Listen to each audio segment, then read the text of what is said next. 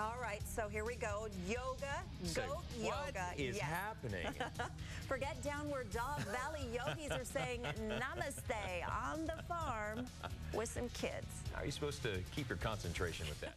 New tonight here on the News at 9. You know, we first told you about a trend just a few weeks ago. It's called goat yoga. Yeah, we didn't see this coming, but we are here to tell you tonight. It is now caught on here in the Valley. Check it out. I want you to just focus on your breath. Every time you inhale, see if you can lengthen up through the spine. All right, at this Gilbert farm near Lindsay and Ocotillo, deep breathing and downward dog meet wandering goats. The girls who run the farm and the classes say it's like pet therapy. You can pet them, you can let them climb on you, or you can just meditate with them. The goats weigh about 45 pounds, so it's good for strengthening your core.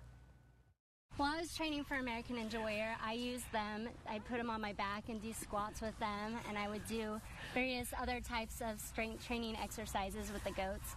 And so they dubbed me as a goat whisperer on the show, and Sarah does a lot of yoga, so we put it together and made goat yoga.